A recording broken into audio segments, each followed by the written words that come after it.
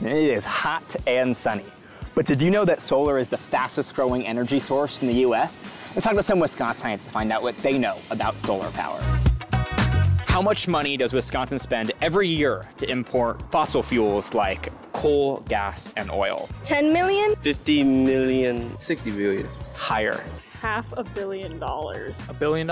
It's $14 billion. Billion. Yeah. Yeah, straight up. That's crazy. There's currently a solar farm under construction in Dane County that will produce 300 megawatts of energy. How many houses with rooftop solar would we need to produce the same amount of energy that that solar farm is producing? I'm just gonna say 8,000. I'm gonna say 8,000. 8,000, okay. 570. You going 500? 8,000, because 8,000 is like already a lot of houses. And guess what? It's 43,000. That's crazy.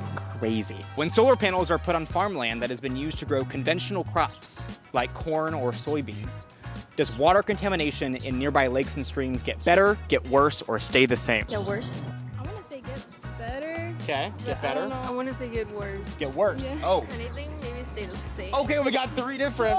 You ready? You're correct. It gets better. It gets better because there's like no pesticide or like other runoff or anything like that from farm. How about that? You sold on solar? Oh, 100%.